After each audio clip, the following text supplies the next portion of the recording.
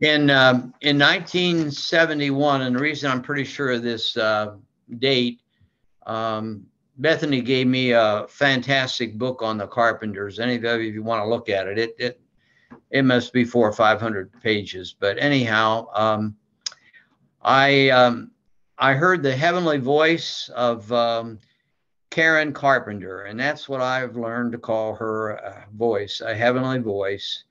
She was singing Rainy Days and Mondays. It went something like this part of it: talking to myself and feeling old. Sometimes I like to quit. Nothing ever seems to fit. Hanging around, nothing to do but frown. Rainy days and Mondays always get me down. What I got, they used to call the blues. All right, this is just me speaking now, not Karen. Sometimes we all get down. I know we all do. May our brief get together this morning express at least the love that I have for all of you.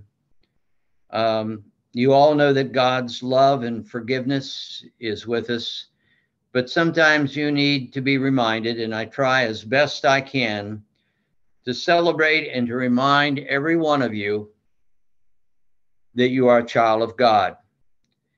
I thought a little bit about this last night when I was laying in bed, and I thought, I bet those young ladies are going to keep me from going into the building. So I want to say this to you. As your pastor,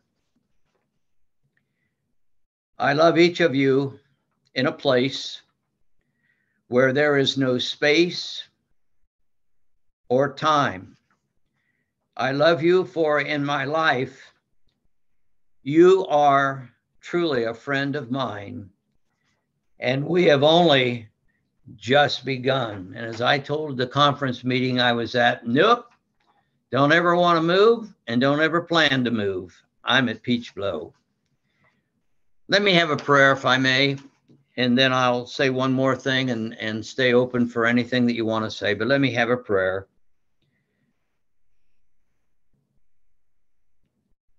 Lord, we are here this morning in an unusual way to worship, not to strike any bargains or secure any easy compromises. We are not here because we are perfect. We are here because of what you can give. Your gift is the gift of wholeness, the gift that keeps on giving, the gift of mature love. We have tried to pattern ourselves in line with that love, but sometimes the debris of pride and fear have blocked our response. So, Lord, we give you thanks for a new day. Be compassionate and patient with each of us. With your love emerging within us, help us to keep our relationship with others always open, to keep our feelings sensitive to the colors of the human joy, and to keep our hearts tuned to the vibrant love that in life with you. Amen. Let me close simply by thanking in a formal way each of you for being on Zoom with me. I do miss being with you. I don't say that just to sound that way. I probably thought about it most of the night, but I look forward to being back next Sunday.